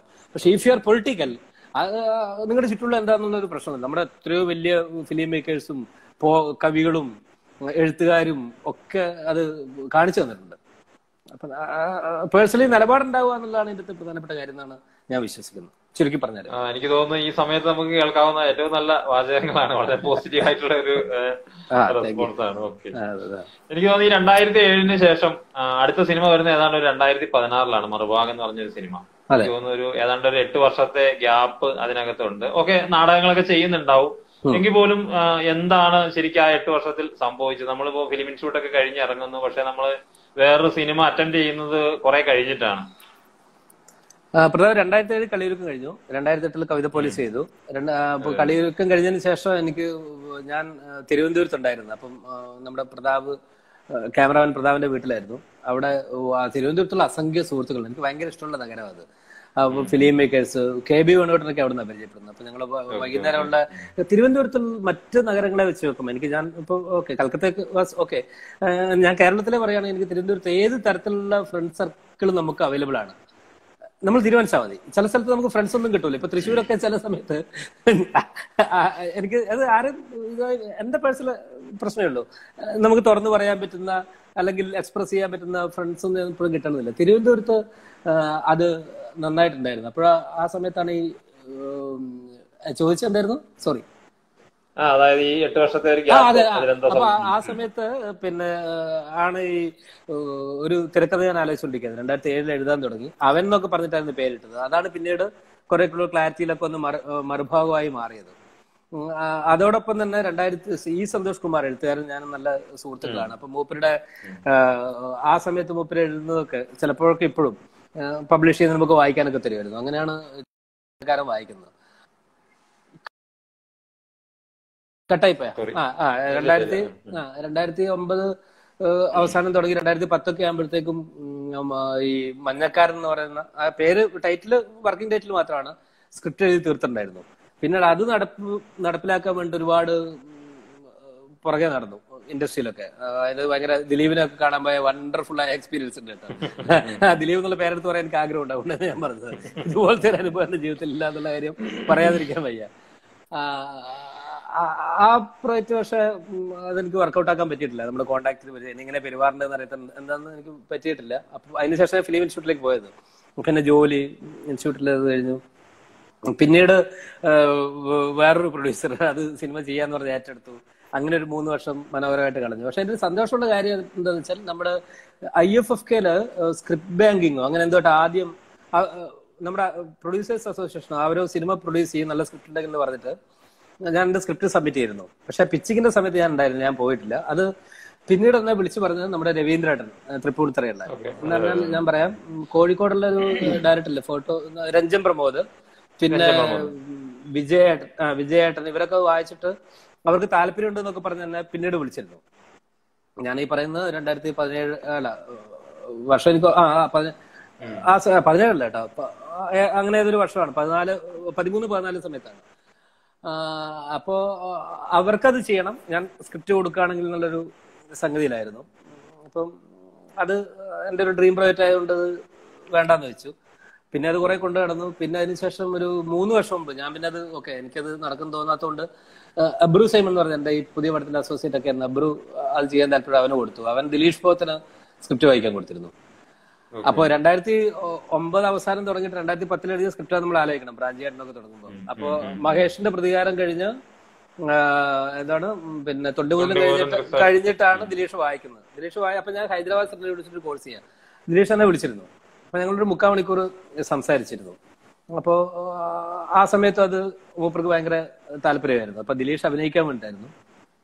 പിന്നെ അടുത്ത കാലത്ത് വായിച്ചത് എനിക്ക് തോന്നുന്നൊരു 2-3 ആഴ്ച മുമ്പ് പ്രേംലാൽ, തൃശ്ശൂരുള്ള ഡയറക്ടർ ഉണ്ടല്ലോ, അങ്ങനെ ആത്മഹത്യയൊക്കെ ചെയ്തു. ഞങ്ങളൊരു ഒരു ഗ്രൂപ്പിലൊക്കെ ഒരുമിച്ചുണ്ടാകുക. എനിക്ക് പ്രേംലാലിനെ ഭയങ്കര താല്പര്യം, നിങ്ങളുടെ സ്കൂളിലെ മൂപ്പര് ക്ലാസ് എടുക്കാനൊക്കെ വരാറുണ്ട്. അപ്പൊ പ്രേംലാലിനോട് ഞാൻ 2010 എഴുതിയൊന്നും പറഞ്ഞിട്ടില്ല, ഫ്രഷ് ആയിട്ടൊന്ന് വായിക്കാൻ കൊടുത്താണ്. അപ്പൊ പ്രേംലാലിന് ഇഷ്ടമായി. അപ്പൊ എനിക്ക് തോന്നുന്നു 2010 ആമേനൊക്കെ വരുന്നതിന് മുമ്പ്, ആമേൻ എന്ന് പറയുന്ന സിനിമയൊക്കെ വരുന്നതിന് മുമ്പ് എഴുതിയ, സത്യം പറയാലോ ആമേൻ എമിർ കുസ്തൂരിക്ക് പ്രൊഡ്യൂസ് ചെയ്ത ഗൂക്ക എന്ന് പറയുന്ന സിനിമയാണ്. പക്ഷെ എനിക്ക് ലിജോസ് പെലിശ്ശേരി ഭയങ്കര ഇഷ്ടമാണ്. അയാളുടെ പ്രത്യേകിച്ച് ഈമയു എന്ന് പറഞ്ഞ പടം, അങ്കമാലി ഡയറീസിലൊക്കെ അയാളുടേതായ വലിയ ഡയറക്ടറാണ്, ഈസ് ബ്രില്യന്റ്. അപ്പോ എമിർ കുസ്തൂരിക്ക കണ്ടോണ്ടിരിക്കുന്ന ആ സമയത്ത് കുസ്തൂരിക്കന്റെ ഒരു എനർജി സ്വാഭാവികമായിട്ടും മഞ്ഞക്കാരൻ എഴുതുന്നതിനെ സ്വാധീനിച്ചിട്ടുണ്ടായിരുന്നു. But it is not N imitation or copy, only inspiring. അപ്പൊ അതുകൊണ്ടായിരിക്കും പ്രേംലാലിനൊക്കെ വായിച്ചിട്ട് അപ്പൊ ഇപ്പോഴും അത് റിലവന്റ് ആയിട്ട് നിൽക്കുന്നുണ്ട്. പിന്നെ 2-3 പ്രോജക്റ്റുകൾ അങ്ങനെയൊക്കെയാണ്. അതാണ് ഇതിന്റെ ഒരു യാഥാർത്ഥ്യം എന്ന് പറയുന്നത്. അപ്പോ മറുഭാഗത്തിലേക്ക് വന്നു കഴിഞ്ഞാൽ, മറുഭാഗം ആ വർഷത്തെ ജോൺ അബ്രഹാം സ്പെഷ്യൽ പുരസ്കാരം നേടിയ ഒരു സിനിമയാണ്. എനിക്കത് വളരെ ഇൻട്രസ്റ്റിംഗ് ആയിട്ടുള്ള, നമ്മൾ കോഴിക്കോടും ഒക്കെ കാണിക്കുന്നുണ്ട് ആ സിനിമ. മറുഭാഗത്തെ കുറിച്ച് ഒന്ന് പറയാമോ, എങ്ങനെയാണ്?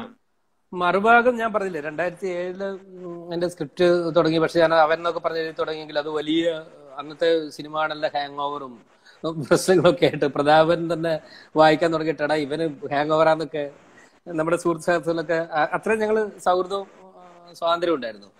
പിന്നെ അത് ഞാൻ അങ്ങനെ വിട്ടുപോരാ മഞ്ഞക്കാരനിലേക്ക് പോയിട്ട്. പിന്നീട് യാദൃശ്യമായിട്ട് ഈ പിന്നെ മാതൃഭൂമി ഒരു കവിതാ പതിപ്പില് നിക്കോനാർ പാറയുടെ ഒരു കവിത ഏമാൻ ഉണ്ണിയാർ ട്രാൻസ്ലേറ്റ് ചെയ്തിരുന്നു. അപ്പൊ പാറയുടെ കവിതകൾ ഞാൻ മുമ്പേ വായിച്ചിട്ടുണ്ട്. എനിക്ക് ഭയങ്കര ബൊളാനോ നോവലില് ബൊളാനോ എനിക്ക് ഏറ്റവും പ്രിയപ്പെട്ടതാകുന്ന പോലെ നിക്കോനാർ അതിന്റെ ഏറ്റവും വലിയ തമാശ എന്ന് വെച്ചാൽ ബൊളാനോന്റെ പ്രിയപ്പെട്ട എഴുത്തുകാരൻ പാറയാണ്. അപ്പൊ ഈ ഉണ്ണിയാർ ട്രാൻസ്ലേറ്റ് ചെയ്ത് ഒരു മനുഷ്യൻ എന്ന് പറഞ്ഞുള്ള ഗംഭീര ട്രാൻസ്ലേഷൻ ആയിരുന്നു. അപ്പൊ ഒരു മനുഷ്യൻ വായിച്ചപ്പോഴാണ് എനിക്ക് അന്ന് ഞാൻ എഴുതിയ അവന്റെ ഒരു സംഗതി കിട്ടിയത്, ഇതിന്റെ ക്രാഫ്റ്റ് എന്താന്ന്, അതിന്റെ ഒരു ഭാഷ കിട്ടിയത്. അപ്പോ അതായിരുന്നു അത്. വളരെ ഒരു പേഴ്സണൽ സ്പേസിൽ നിന്നുകൊണ്ട്, എന്നാൽ സിനിമയുടെ ഭാഷ അഡ്രസ് ചെയ്തുകൊണ്ട് വളരെ ചുരുങ്ങിയ പേഴ്സണൽ ലെവലിൽ പോലും ഫാസിസം വർക്ക് ചെയ്യുന്ന, അത് ഹേബർമാസിന്റെ ഫോക്കോഡൊക്കെ തിയറി ഉണ്ട്. അപ്പൊ അതിന്റെ ഏറ്റവും മൈന്യൂട്ട് ലെവലിൽ എങ്ങനെയാണ് ഫാസിസം വർക്ക് ചെയ്യുന്നതിനെ പറ്റിയുള്ളൊരു പോയറ്റിക് ആയിട്ടുള്ളൊരു അന്വേഷണ രീതിയിലാണ് അത് ആലോചിച്ചത്. പക്ഷെ ആ പടം ഒട്ടും വർക്കൗട്ട് ആയില്ല. ഇപ്പൊ നമ്മുടെ ജോൺ അബ്രഹാം അവാർഡ് കിട്ടി എന്ന് പറയുന്നതല്ലാതെ ഒരു സ്ഥലത്തും വേണ്ടത്ര സ്ക്രീനിങ് നടന്നിട്ടില്ല. പിന്നെ പരിചയമുള്ള സ്ഥലങ്ങളിൽ സുഹൃത്തുക്കൾ പോലും സ്ക്രീനിങ്ങിന് വിളിച്ചിട്ടില്ല. ഉണ്ടായൊരു ഏറ്റവും വലിയ ഇൻട്രസ്റ്റിംഗ് ആയ സംഗതി എന്ന് പറയുന്നത് ബിനാലയില് ഫിലിം കാണിച്ചിരുന്നു. അത് CS വെങ്കടേശ്വരൻ സജസ്റ്റ് ചെയ്തിട്ട് ബിനാലയിലെ പടത്തിന് ശേഷമുള്ള ഡിസ്കഷൻ, കാരണം അത് നല്ലൊരു ഓഡിയൻ ആയിരുന്നു കേട്ടോ. ഈവൻ വിദേശികളും പുതിയ യങ്സ്റ്റേഴ്സും. എന്നാൽ ഇവിടുത്തെ നമുക്ക് സാധാരണ എല്ലായിടത്തും ഈ നാടകമാണെങ്കിലും സിനിമയുടെ ഏറ്റവും സാഹിത്യം കുറച്ചുകൂടെ ബെറ്ററാ. വലിയ ഗതികേട് എന്താണെന്ന് വെച്ചാൽ ഇവിടെ കുറെ എന്താ നമ്മളതിന് പറയാ, ഇതിന്റെ ഒക്കെ കാരണവന്മാരുണ്ടല്ലോ, അവരിരുന്നിട്ട് അങ്ങ് തീരുമാനിക്കും ഇതിന്റെ ഒക്കെ ഭാവുകത്വം. ഇവരെന്ത് ചെയ്യുന്ന വെച്ചാല്, ഇത് എല്ലാവരും കേൾക്കാൻ തന്നെ പറയേണ്ട കാര്യമാണ്, നാടകമാണെങ്കിലും സിനിമയാണെങ്കിലും ഒരു പ്രശ്നം. ഇവര് ഇപ്പൊ നൂറി ബെൻ സിരാറിന്റെ പടം കണ്ട ഇവർക്ക് മനസ്സിലാവും, സിനിമ കണ്ടിട്ട് മനസ്സിലായതല്ല ഇവര് ഇത് സിനിമയ്ക്ക് പാംഡിയോർ കിട്ടി എന്നൊക്കെ പറഞ്ഞിട്ട് അപ്പൊ അത് വായിച്ചിട്ട് പഠിച്ചിട്ട് അതിനെപ്പറ്റി ഇവിടെ പറഞ്ഞുകൊണ്ടിരിക്കും. എന്നാൽ ഇവിടെ നാട്ടില് ഒരു ഫിലിം മേക്കർ സിനിമയുടെ ലാംഗ്വേജിനെ അഡ്രസ് ചെയ്യാൻ നോക്കുന്ന ഒരു കാര്യം. കാരണം ഞാൻ അടുത്ത കാലത്ത് ഞാൻ പ്രതാപിനോട് തന്നെ നേരിട്ട് പറഞ്ഞു, നിങ്ങളുടെ പുതിയ സിനിമ എന്റെ ഒരു വട്ടവർ ഞാൻ പറഞ്ഞ എന്റെ ഒരു ക്യാമറ ആക്ടേഴ്സിനെ വെച്ചുകൊണ്ട് നിങ്ങൾ എങ്ങനെയാണ് ഒരു സിനിമ കൈകാര്യം ചെയ്യുന്നത്, അല്ലെങ്കിൽ ചില സമയത്ത് നമ്മള് എനിക്ക് പെട്ടെന്ന് ഓർമ്മ കിട്ടുന്നില്ല, നമുക്ക് ഇപ്പം സായി മിങ്ങിലെന്ന് തന്നെ പറയണമെന്നില്ല, ചില ഹോൾഡിങ് ഒരു ആക്ഷൻ കഴിഞ്ഞിട്ടും ഉണ്ടാകുന്ന ഒരു പോസ്, അത് പക്ഷെ കൃത്യമായിട്ട് എഡിറ്റ് ചെയ്യാൻ പറ്റണം.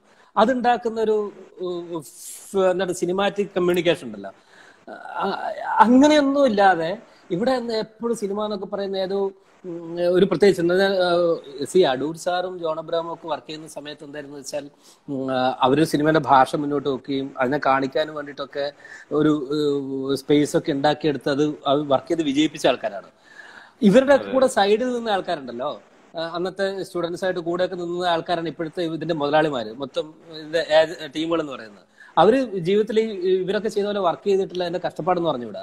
അവർ നല്ല എന്താണ് കംഫർട്ടബിൾ സോളിൽ നിന്നിട്ട് ചെയ്യുകയും എന്നിട്ട് ഇതിന്റെ അധികാരികളായി മാറുകയും ചെയ്തപ്പോൾ അവർക്ക് അവിടെ ഇരുന്നിട്ട് തീരുമാനിച്ചാൽ മതി. അവർക്ക് ഇതിന്റെ പെയിൻ അറിഞ്ഞൂടല്ലോ, ഈ പെയിൻ അറിയണം. അതിന്റെ ഒരു വലിയ കുഴപ്പം ഞാൻ മറുഭാഗത്തെ പറ്റി പറഞ്ഞു വരുമ്പോ ആലോചിച്ചു പോകുന്നതാണ്. അതിന്റെ ഒരു പ്രധാന നന്നായിട്ടല്ല, അതിന്റെ ഒരു പ്രശ്നം ശരിക്കും ഉണ്ട് എന്നുള്ളതാണ്.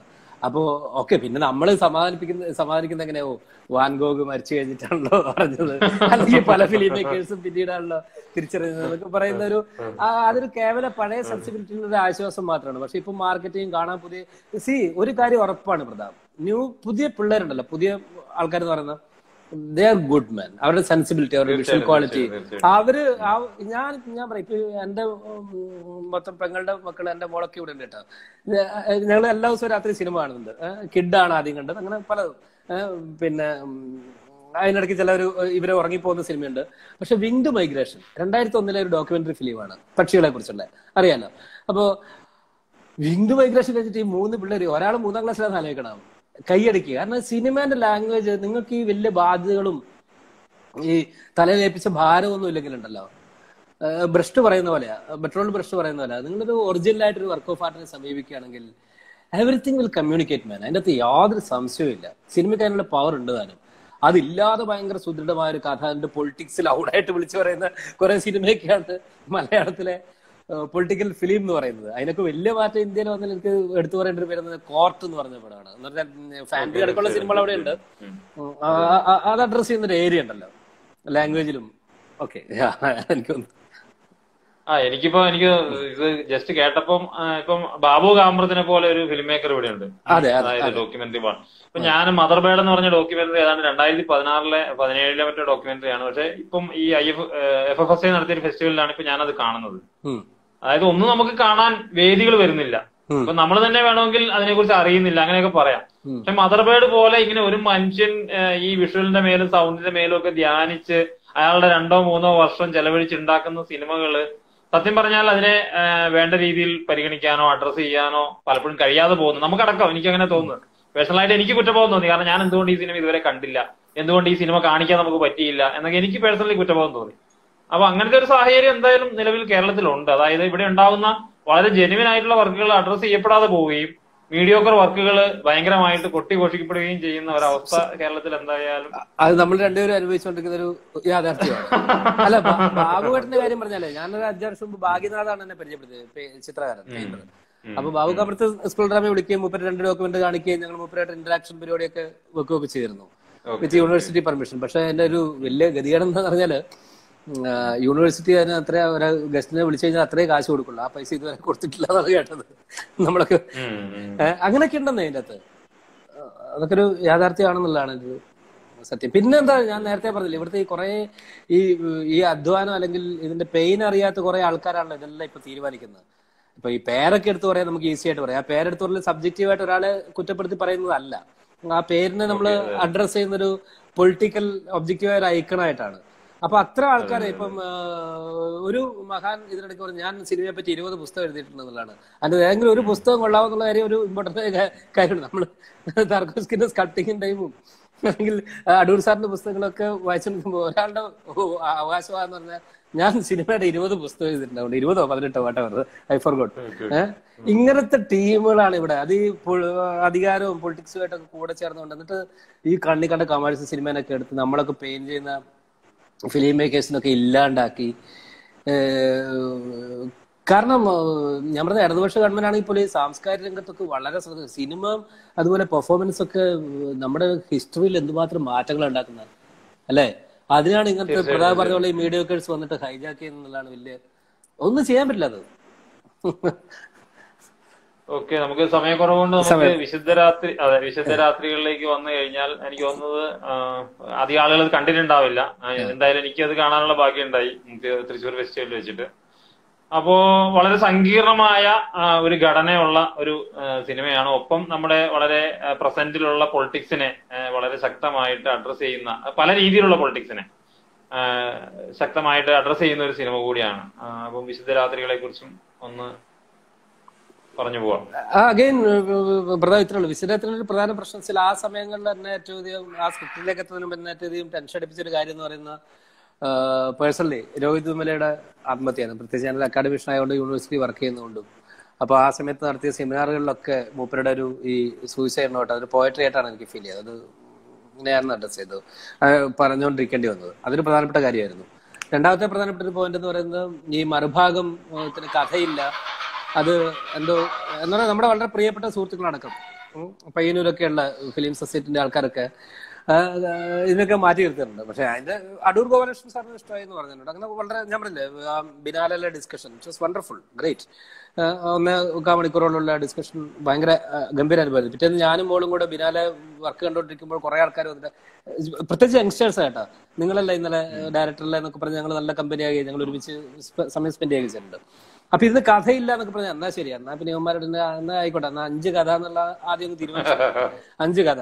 പിന്നെ ഇവർക്ക് എന്ത് കഥയാണ് ഇഷ്ടമാണെന്ന് ഇരിക്കട്ടെ എന്ന് തീരുമാനിച്ചു. രണ്ടാമത്തെ കാര്യം പ്രശ്നം വെച്ചാൽ ഇവിടെ മൊത്തം നമ്മുടെ ഈ പത്മരായൻ ഭരതൻ പാരമ്പര്യമൊക്കെ ഉണ്ടല്ലോ, അത് ഇഷ്ടപ്പെടുന്ന കുറെ ആൾക്കാരുണ്ട്. എനിക്ക് ഒരിടത്തൊരു ഫയൽവാർ എന്ന് പറയുന്ന സിനിമ ഭയങ്കര ഇഷ്ടമാണ്.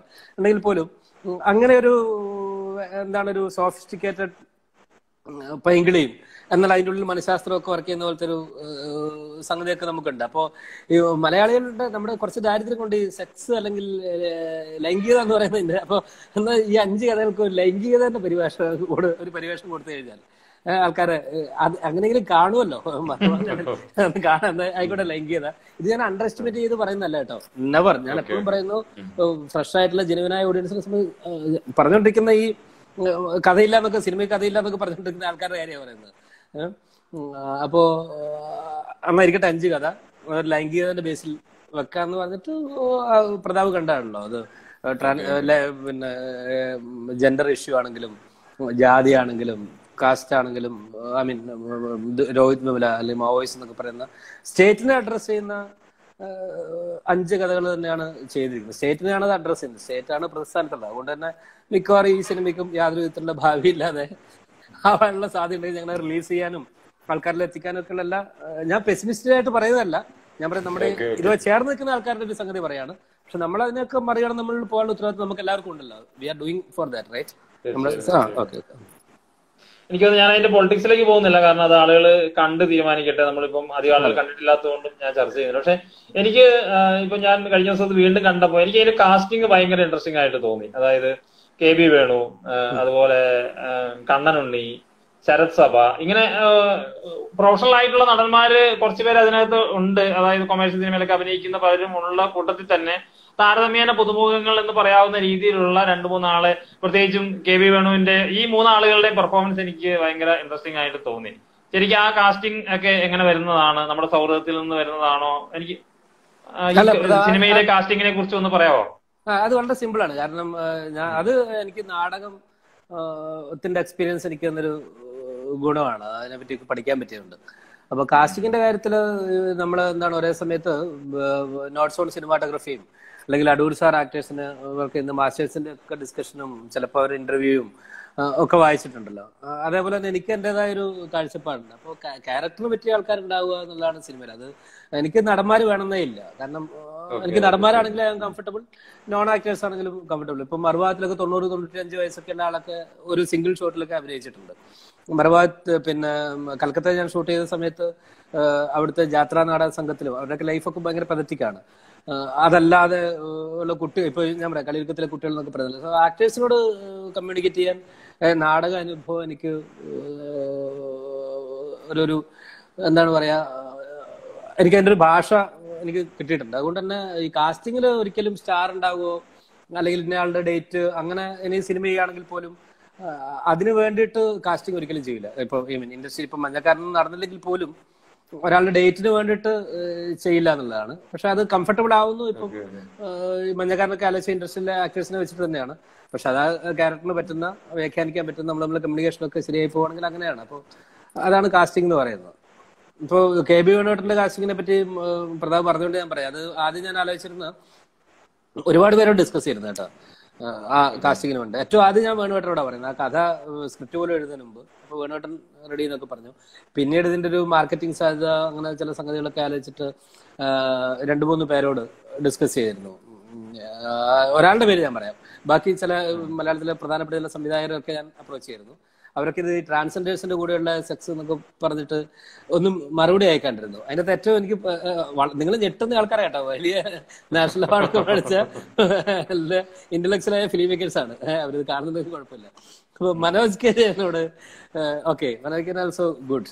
അപ്പം അവരായിട്ടുള്ള ബന്ധത്തിന്റെ വലിയത് പറഞ്ഞിരുന്നു. അപ്പൊ മനോജായിട്ട് സ്ക്രിപ്റ്റ് വെച്ചിട്ട് പറഞ്ഞു, സുനിൽ എനിക്കിത് ഇഷ്ടപ്പെട്ടു, പക്ഷെ എടാ ഞാൻ ഒരുപാട് സിനിമകളിലെ സെക്സും ഇതും അങ്ങനത്തെ ഒരുപാട് ക്യാരക്ടേഴ്സ് ചെയ്തിട്ടുണ്ട്, ഇനി ആ ഒരു പേരും കൂടെ വേണം, നീ എന്നെ ഇപ്രാവശ്യം ഒഴിവാക്കി. ഫോണിലാപ്പടെ അന്നേരം പരിചയപ്പെട്ടേ ഉള്ളൂ കേട്ടോ. മാൻ was open man, I was so happy. ഞാൻ പറഞ്ഞ ഓക്കെ പറയട്ടെ, അതാ നമുക്ക് അടുത്ത വർക്കിൽ ഇതല്ലാണ്ട് കാണാം. അല്ല, ഇത് ഞാൻ പറയുന്നത് ഈ ട്രാൻസ്ജെൻഡേഴ്സ് എന്നൊക്കെ പറയുമ്പോഴേക്കേ അല്ല, ഇതൊക്കെ നമ്മൾ വിചാരിക്കുന്ന വലിയ എന്താണ് പ്രോഗ്രസീവായ ആൾക്കാർക്ക് പോലും ഇമേജ്, സെൽഫ് കോൺഷ്യസ് എന്നൊക്കെ പറഞ്ഞ അതിനെ ഒബ്ജക്റ്റീവായിട്ട് കാണാൻ പറ്റുന്നില്ല കേട്ടോ. അത് വലിയ അത്ഭുതമുള്ള കാര്യം. അത് ഓക്കെ, അപ്പൊ നമ്മുടെ സമയം ഏതാണ്ട് അവസാനിക്കാൻ പോയി. ഒന്ന് സുനിലിന്റെ നാടക ജീവിതം കൂടി ഇവിടെ പരാമർശിക്കാതെ പോയാൽ അത് ഒരു അനീതിയാവും. എനിക്കതിനെ കുറിച്ച് വേണ്ടത്ര ധാരണയില്ല. ഒന്ന് ഓടിച്ച് 6 മണിയായി, സമയമായി. ഇപ്പൊ ഞാൻ പെട്ടെന്ന് 2 മിനിറ്റ്.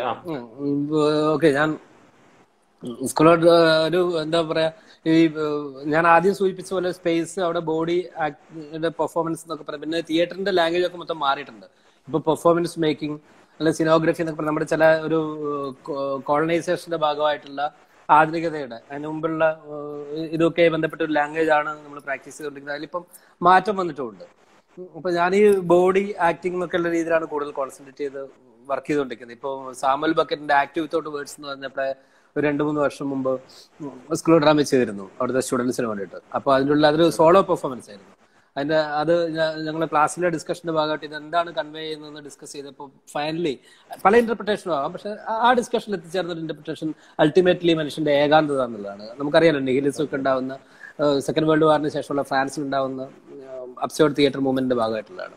അപ്പൊ ഈ ഏകാന്തത ഒരാൾ ഒറ്റയ്ക്ക് നിന്ന് പെർഫോം ചെയ്യുമ്പോഴാണോ എന്നൊക്കെയുള്ള ക്വസ്റ്റ്യൻ വരുമ്പോൾ ആണ് ഞങ്ങൾ എന്നാ ഒരു കൂട്ടം ആൾക്കാർ പരസ്പരം കമ്മ്യൂണിക്കേറ്റ് ചെയ്യാതെ പെർഫോം ചെയ്യുകയാണെങ്കിൽ ഉണ്ടാവുന്നൊരു ഏകാന്തത. അത് ഞാൻ ആദ്യം ഡൽഹി പോകുമ്പോഴേ ഈ റെയിൽവേ സ്റ്റേഷനിൽ ഇറങ്ങുമ്പോഴേക്കേ ഞാൻ മാത്രമേ ഉള്ളൂ, ഒരുപാട് അപരിചിതരായ ആൾക്കാർ. ആ ഏകാന്തത ഉണ്ടല്ലോ, അത് നമ്മളെല്ലാ ആൾക്കൂട്ടത്തിനിടയ്ക്ക് എപ്പോഴും അനുഭവിക്കുന്ന ഒരു കാര്യമാണ്. അപ്പൊ അങ്ങനെ ഒരു ഏകാന്തതയുടെ പ്രസൻസ് ഉണ്ടാക്കാൻ വേണ്ടിയിട്ട് 12 പേരുടെ ബോഡി ഉണ്ട്, 12 പ്രൊഫൈൽ ലൈറ്റിൽ പെർഫോം ചെയ്യുമ്പോഴത്തേക്ക് ടൈമിനെ സൂചിപ്പിക്കുന്നൊക്കെ പറഞ്ഞൊരു ഫിലോസഫിക്കൽ ഇന്റർപ്രിട്ടേഷൻ.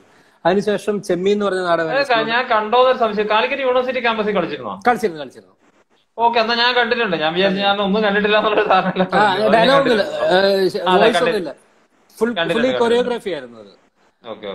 പിന്നെ ചെമ്മീൻ സ്ലോ ഡ്രാമ ചെയ്യാൻ ആലോചിച്ചിരുന്നു. ഒരു ഓപ്പൺ എയറിൽ എന്ന് പറഞ്ഞാൽ അതിന്റെ സിനോഗ്രഫി എന്ന് പറയുന്ന ഓഡിയൻസ് ഇരിക്കുന്ന മുതൽ അങ്ങോട്ട് വലിയൊരു പാടത്തേക്ക് അത് ഓപ്പൺ ചെയ്യുന്നത്.